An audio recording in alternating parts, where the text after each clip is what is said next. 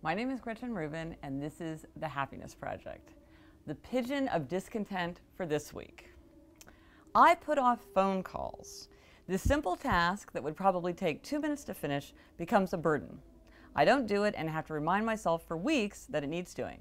This drains my mental energy, and I feel bad because of it. Well, I know very well this pigeon of discontent. I hate making phone calls myself, and in fact, just yesterday, after postponing it for about 9 or 10 months, I finally called the doctor to make a checkup appointment, which I have not had in years. And the funny thing is I'm not even really dreading going to the doctor. I was really just dreading making the phone call.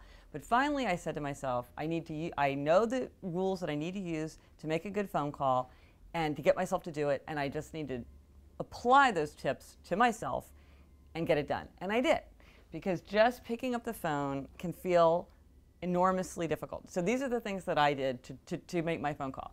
The night before, get all the information that you need. The number that you're going to call, any information that you need to make sure that you convey or that you get, so you know exactly what needs to happen. So you have that the night before. Then the next morning when you come in, you go straight to the phone, pick it up, and dial right away. No procrastination. It's got to be the first thing you do, because once you start delaying, it starts going further and further back. Or if you can't call until 11, the minute it is 11 o'clock, you make that phone call. If you need to make a series of phone calls, here's a good tip. Don't actually hang up the phone and sort of putter around. Just hang up, keep the phone in your hand, and start dialing again, and just keep them going. You're on a roll, just keep going. If you need to leave a message, be sure to say your name and your phone number a couple of times very clearly. If you can, it helps to leave an email contact in case people want to contact you by email.